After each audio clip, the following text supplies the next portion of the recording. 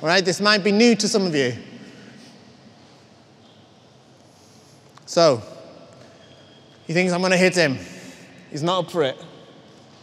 He's going to block, okay? He's going to block. He's going to block, and I'm going to hit his door.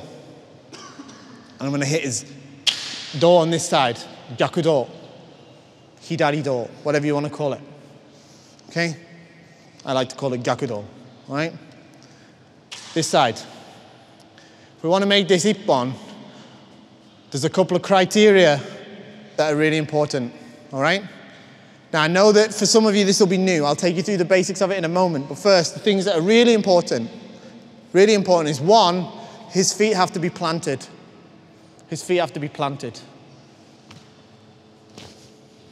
Blocking, not ducking, but, yeah? He can't be this way, okay? Has to be planted.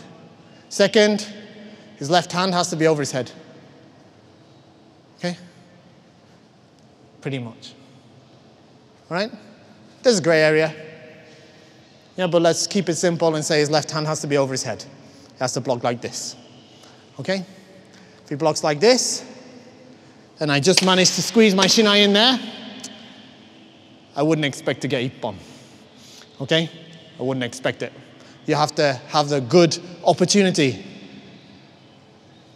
So, we know that if he's the sort of person that's likely to defend, I can create a situation where I'm going to put him in the position where I can be awarded the Gyaku-Do ippon.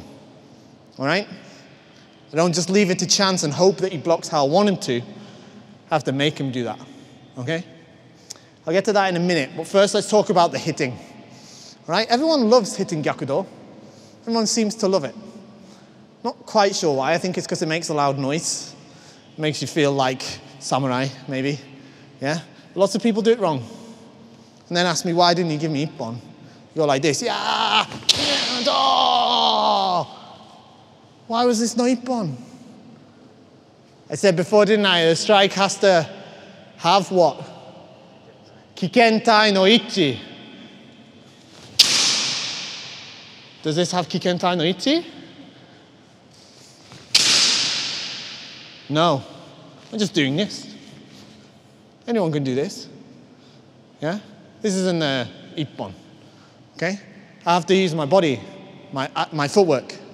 Okay? Yeah. Different. Can you see different? 1, 2. See a difference? Hear a difference? Yeah? So, I strike here with my left hand, not with my right hand. If I use my right hand to bash his door, you're going to break your SHIAI. If you break your SHIAI every week because you practice Gyaku-Do, it's because you're doing it wrong. It's not the SHIAI's fault. I don't care where you bought it from. Okay? This is going to break your SHIAI because you're not using the SHIAI properly. You have to flex the SHIAI from here to here, not from here to here. Okay?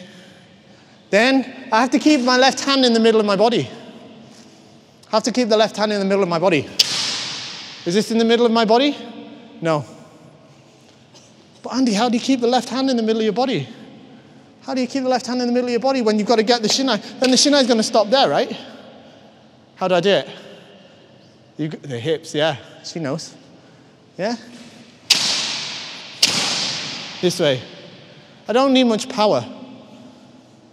I don't need much power. Okay? I'm not using my force. I'm using the SHIAI in my hips and my footwork. Okay? And lastly, my posture. Not this way. Okay? Sorry, I just hit him right on the hip. Yeah? That's what happens if you do this. Yeah? So you don't need to do that. Okay? Any questions so far? After hitting for this one, I want you to move diagonally away. Try to keep your eyes on them, all right?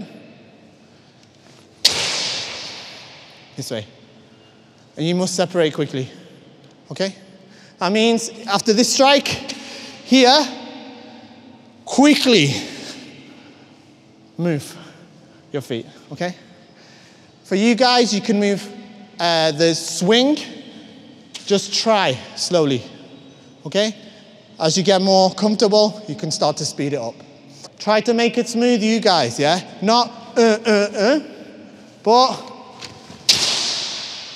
okay? If you make it robotic, he'll catch on, okay?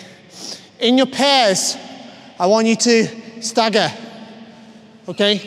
Move to where there's some space, because you have to move laterally here. This way, okay? One last time. Yeah! Go! Okay? Make sense? Should we try? Let's go.